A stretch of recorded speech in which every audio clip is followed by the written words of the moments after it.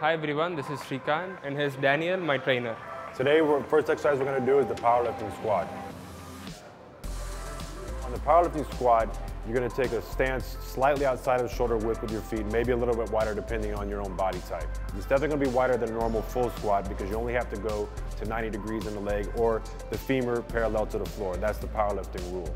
You're going to push your hip back more than on a full squat to load the posterior chain with more energy, more elastic energy. That's going to give you more force. For that reason, you also can take a low bar position with the bar basically behind your trap, pinched in between your trapezius muscle and your rear deltoid.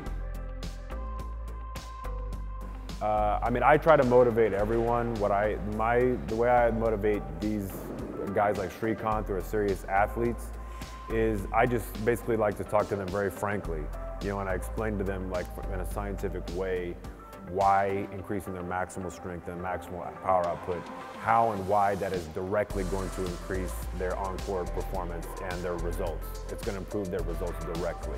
As far as Srikanth goes, during strength training, his attitude is very serious. From what I noticed, he's very serious about the work. He comes in to get it done, and he's ready to improve always.